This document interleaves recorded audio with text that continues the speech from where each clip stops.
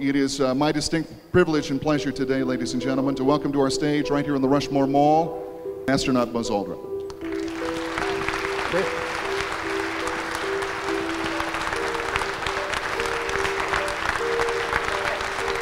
Hi.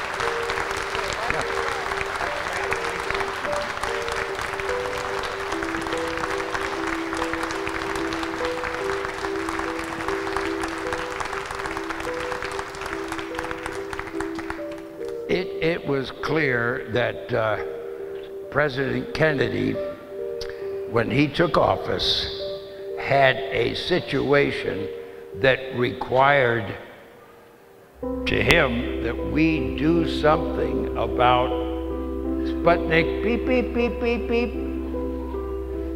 and the Germans' V2 rocket. We were sort of behind.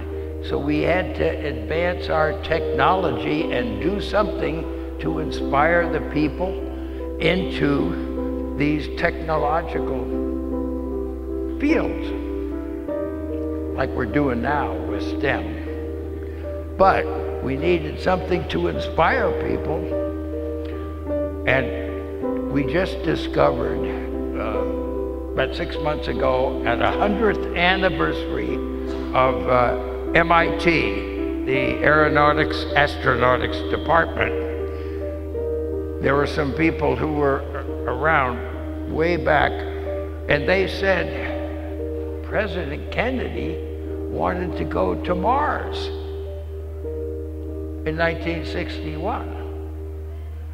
And the people at NASA knew that a senator from Massachusetts just was not too informed about what we could do.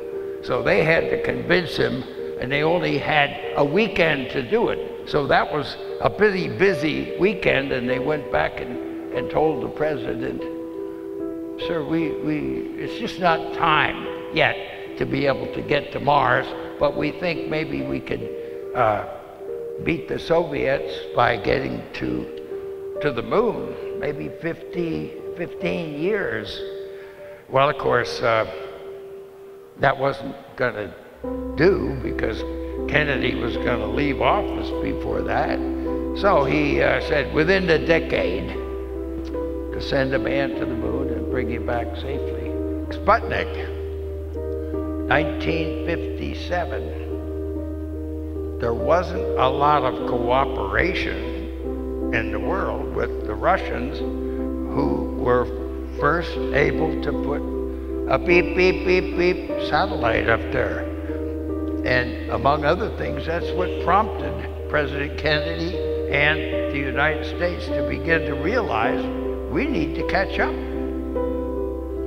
We have this great country, and we're being pushed back into second place. The best way to move around is to not just one, then the other, but it's sort of like a horse galloping. Their front legs go boop, boop, boop, boop.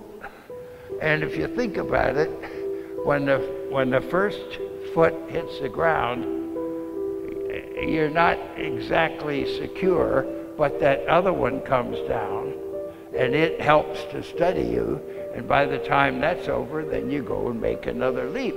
We made a very soft landing, so the landing gear did not compress very much, and that sounds good, except the ladder is on the front landing gear, and if it didn't compress, that means the bottom rung of the ladder was a little higher off the surface. And just to be prepared in case things became a little energetic, if we had to run away from some aliens or something like that, we might be kind of tired. But we wanted to know if we could jump back up and get on the ladder. It'd be kind of bad news if we couldn't. because there wasn't anybody up there to throw us a rope. So Neil jumped up and down, and that was before he took his moment of glory of one small step for man, a giant leap for mankind. We're still looking for that giant leap, but I got down the bottom of the ladder. Now what can I say to match that?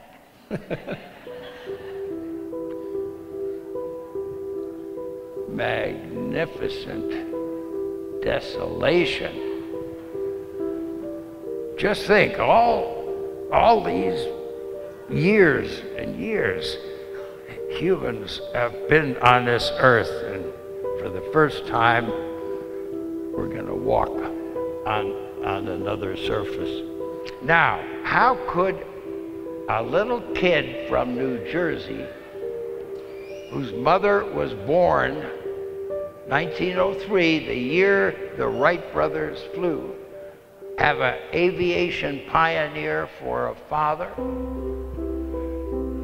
and have one of the greatest education foundations to learn how to do things in space? Innovation. Look for different ways of improving things. That is what I hope I will be known for as a futurist in space, a patriotic futurist. Thank you.